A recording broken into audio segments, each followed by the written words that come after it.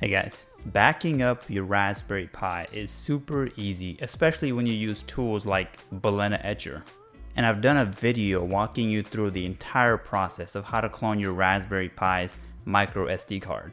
But for many of us running web servers, bots, and a boatload of other things on our Raspberry Pi, we don't always have the time to turn it off, remove the SD card, plug it into a computer, and then copy the image.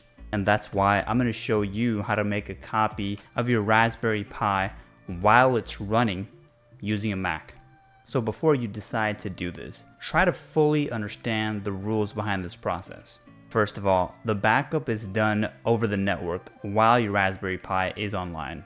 And this is risk-free, so you can do this as many times as you want.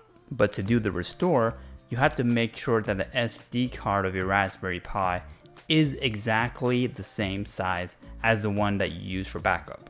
And in fact, I would highly recommend using the same model, manufacturer, and disk partitioning. So if you're following along to do the same process, try to keep that in mind. But now that we have the disclaimer out of the way, let's go ahead and get started. On your Mac, let's start the terminal and run the following SSH command to remote into our Raspberry Pi. In your case, you should replace Pi with the user that you have set up on your device, if it's any different. Secondly, make sure that the host name reflects the name of your Raspberry Pi.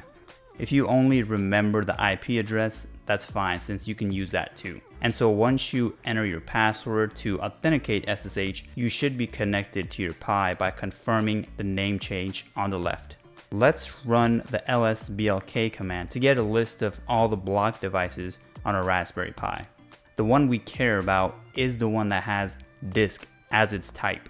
So let's go ahead and copy the full name of that device. At this point, you can kill the SSH connection by calling exit. Next, we're going to be running a slightly longer command, and you can find this in the video description too. But to help explain this command in detail, we're first SSHing into our Raspberry Pi. Using that SSH connection, we're running dd, which is a utility that's used to copy and convert data. And the if part is referring to input file. And we are feeding it the device that we copied from the Raspberry Pi earlier.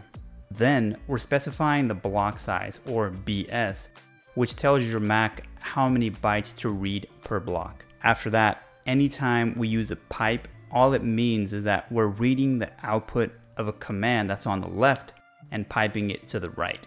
Gzip is a utility that basically compresses files, since our backup is going to create one file.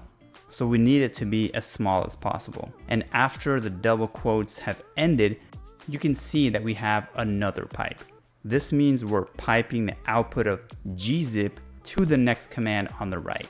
And the rest of the command is using the dd utility locally on the Mac to write the output file to the image called pibackup.gz. You can pretty much copy the command as is, but just make sure that your Pi user, hostname, and your Mac's desktop folder are matching yours. Once you run that command, it's actually asking for your Raspberry Pi credentials, not your Mac's.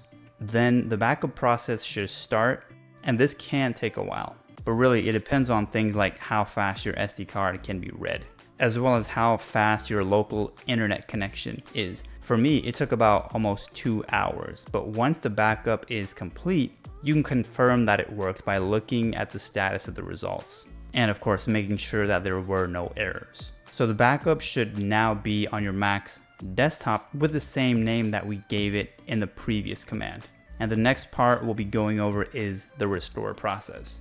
Hopefully you have a USB drive, or at least some kind of an adapter that helps your Mac recognize a microSD card for restoring the backup. But before you plug this in, start the terminal and run the disk util list command.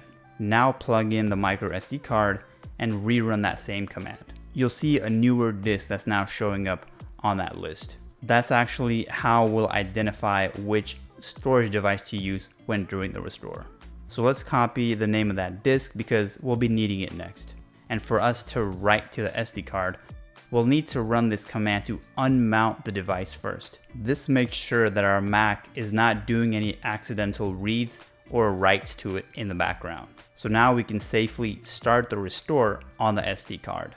We'll use the gzip command again, but with 2 additional options. So option D is for decompressing, and option C is for writing the output as standard out. Then we're feeding in that backup image from your desktop, and we're piping it to the dd command on the right, which is what's writing everything to the microSD card. Just make sure that you paste the device name to avoid a typo for the output file. After that, you can simply eject the drive with your microSD card from the Mac and then pop it into your Raspberry Pi. Again, keep in mind that if you don't use either the same type of microSD card, or even if it has different partitions, you might encounter errors like these where the restore can prematurely end because it had more records to write than what was available. But if all goes well, then you now have a super convenient way to back up your Raspberry Pi on the Mac with a single command. In fact, you could maybe even take it a step further and maybe set up scheduled backups of your Pi.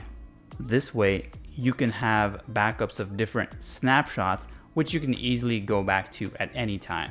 Thanks for watching, and for more on Raspberry Pi, please consider subscribing to this channel.